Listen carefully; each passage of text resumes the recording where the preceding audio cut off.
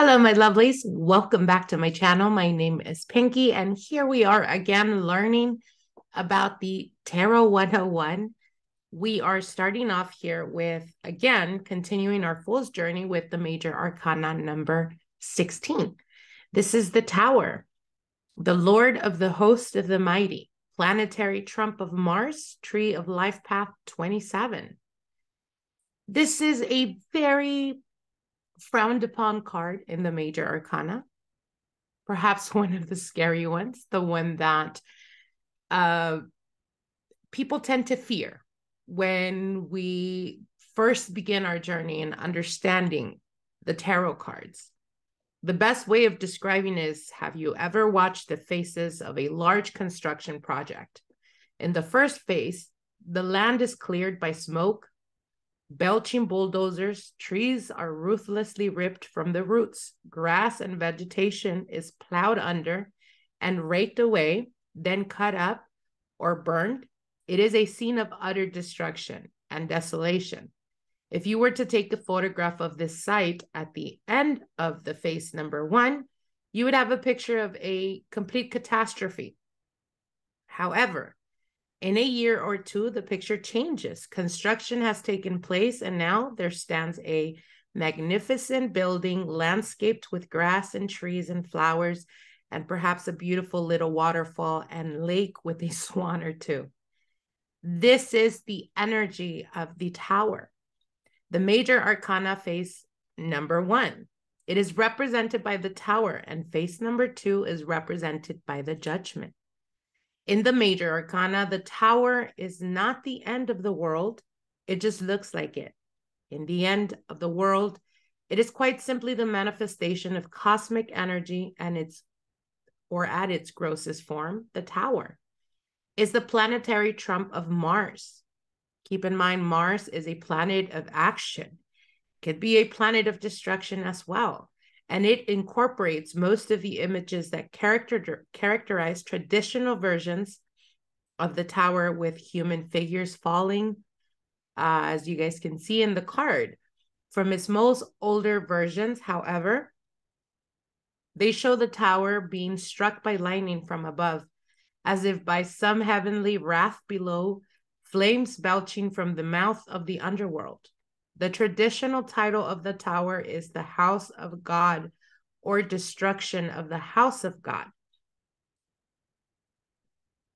Invoked under the stars, love is the law, love under will, nor let the fools mistake love. The Tower is based on the Tower of Babel, a creation of ours that was to reach the very heights of heaven, for the builder's glory, not for God's. Then God knocked it down and told us to quit it. I think that's how it went, or something like that. After the Tower fell, God came down to the rubble and made everyone speak different languages, informed tribes to sum up creation, destruction, confusion, and rebuilding. Think of the Tower as I am rebuilding in the tarot card. The Tower is about your life dissolving. You've built up this life, this tower piece by piece. You were sure about each placement of each stone. Then from out of nowhere, the universe reaches down, grabs your little snow globe of life that we call, and shakes the hell out of it. Now what? This can be about someone hurting you so badly you forget who you are, having someone treat you so unfairly that your breath is literally taken away. It's about being deceived, robbed, violated, and deemed. It's about losing part of your identity. It can be about divorce, death, losing a home or a job, tragedies and accidents, chaos and fear, which could be the reason why many have reason to fear the Tower. But in a grander scale of things, every single stage in our life, it is something that we're meant to go through that is going to bring us ultimately to the path we should be walking on. At this point, you're thinking, this is a scary ass card. It holds very heavy, chaotic energy. And though it may be true, it's also about rerouting your life. The golden crown gets knocked off a man's creation, and Men are falling, thinking, oh shit, bad idea, do over. The base of your venture was shoddy. Scrap it so we can incorporate or begin the process of rebuilding. This card shows up in your reading. Understand and know that it carries these energies outside of yourself that you cannot control or even prepare for, as it is quick, sudden. I think the thing that frightens people so much about this card is the suddenness of it. When it shows up, it usually indicates you're already experiencing this energy. It's not something you can prepare for. It is unexpected change, and we as human creatures of habit could be extremely scary. It's about the universe pulling the rug out from under us. And the taller you were standing, the harder you will fall. If you're expecting a change, you can roll with it. It makes the recovery and rebuilding a lot easier. Less time is required for healing, and you haven't got as much dust in your eyes and can see more clearly. I think for the most part, the scariest part is the fact that there is a huge lack of control in this card. There are people falling, lightning and fire. You can't stop yourself from falling. Can't predict where or how fire will travel, and can't see where the lightning will strike. When you give a reading with the Tower, you have to be honest. You have to say to the querent, this is what's going on. It's going to be hard, but that's okay because it's going to be okay. Honesty is always better. However difficult it is finding that path, I would prefer to start again rather than keep rebuilding and building higher on a flimsy structure that will quickly come to crumble. I would rather have a strong base and the truth than a stack of lies. I don't think, though, that the Tower is a bad card. It is a very serious card and a card that must be respected. Sometimes in our life, we have to face up to real changes. These changes are uncertain, but I think that the thing that gets us through it is faith. Faith in itself, faith in the universe. It is trying to put you where you belong, your authentic path. The Tower clears the rubbish out of the way so that we can rebuild on an empty canvas. I have lived through the Tower a few times in my life. While it's happening, you can't see past the bricks and mortar of your life falling around you. Sudden death of a loved one, a devastating separation, a loss of a job, or a friend that you thought would always be around. There were times in my life when I was certain I couldn't see the sun again. It is only now, after the dust has settled, that I know why the Tower came into my life at that point in time. Why it took everything away came so that I could be here surrounded by opportunity and love. It is going on your merry way, driving, as an example, to work, a route you have taken 15 years, knowing exactly where to turn left and where to turn right.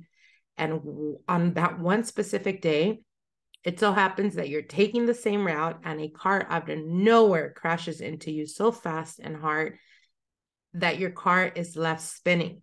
That's the energy of the Tower. However difficult trying to navigate this energy, Tower card is an important pivotal moment in our lives. Not always to say it's negative. Of course, it has a lot to do with the surrounding cards that follow, but it will speak about that quick and sudden energy. I've also seen it show up for clients where their love life has become so routine in their comfort, or they comfort in that ability, refusing to make certain changes.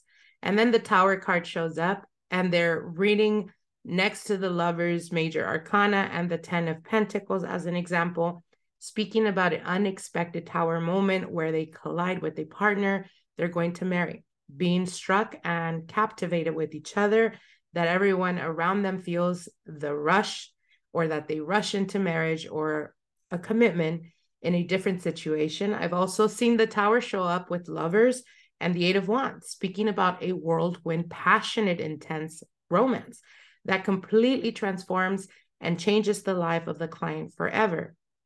You see, it's not always a bad situation. It is the universe stepping in, shaking the shit out of our lives for good or bad, because changes need to happen. And we've refused up until then to make those changes. So, my lovelies, what does this card remind you of? Does it remind you of a movie character or someone in your everyday life or a situation and circumstance you've experienced? I can personally say I have experienced a few of these tower moments in my life, and I'm sure you have as well.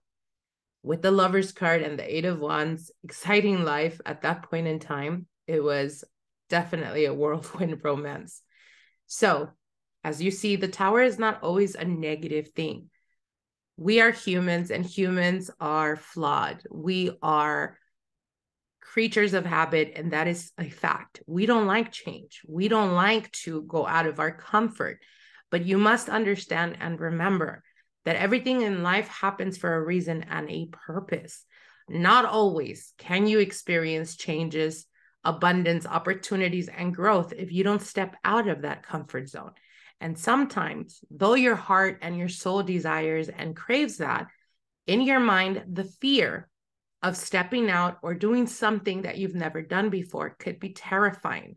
And this is where sometimes the universe steps in and gives you that push, that change, removes that person from your life, or brings you a new person into your life that is going to completely transform the way you view situations, the way you view your life, or how your life has been up until that point.